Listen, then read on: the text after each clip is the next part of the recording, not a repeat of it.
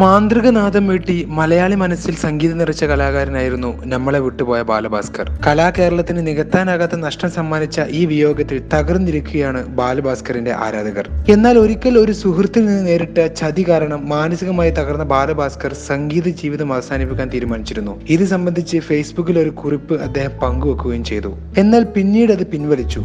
വളരെ വൈകാരികമായി പ്രതികരിക്കുന്ന ഒരു വ്യക്തിയായതിനാൽ ചില അനുഭവങ്ങൾ തനിക്ക് സഹിക്കാവുന്നതിലും അപ്പുറമായിരുന്നു എന്നാണ് ബാലഭാസ്കർ അതേക്കുറിച്ച് പറഞ്ഞത്. ആ സംഭവത്തെക്കുറിച്ച് ബാലഭാസ്കർ ഒരു അഭിമുഖത്തിൽ പറഞ്ഞത് കേൾക്കാം. ജീവിതത്തിൽ എല്ലാവർക്കും മനസ്സാക്ഷി സൂക്ഷിപ്പുകാർ ഉണ്ടായിരിക്കും. എനിക്കും ഉണ്ടായിരുന്നു.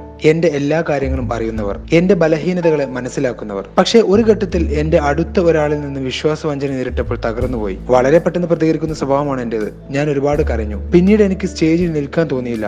സത്യസന്ധമായ സംഗീതം എന്നിൽ നിന്ന് പുറത്തു വന്നില്ല. അത് എന്നോടും ഞാൻ സ്നേഹിക്കുന്ന സംഗീതത്തോടും ചെയ്യുന്ന ചതിയാണെന്ന് തോന്നി. ഇതേക്കുറിച്ച് ലക്ഷ്മിയോട് ഞാൻ സംസാരിച്ചു. അങ്ങനെയാണ് സംഗീതത്തിൽ നിന്ന് ഒരു ഇടവേള എടുക്കാൻ തീരുമാനിച്ചത്. അങ്ങനെ ഞാനൊരു ഫേസ്ബുക്ക് പോസ്റ്റ് ഇട്ടു. അതിനുശേഷമാണ് ആളുകൾ എന്നെ ഒരുപാട് സ്നേഹിക്കുന്നുണ്ടെന്ന് ഞാൻ തിരിച്ചറിഞ്ഞത്. പിന്നീട് എന്റെ സുഹൃത്ത് ഇടപെട്ട് ആ post പിൻവലിപ്പിച്ചു.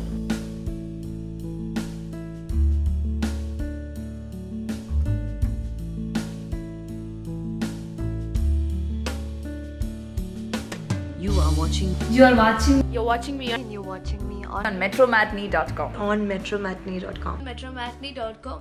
metromatinee.com. Subscribe for more videos. Subscribe for more videos. Subscribe here for more videos. Subscribe now. Thank you.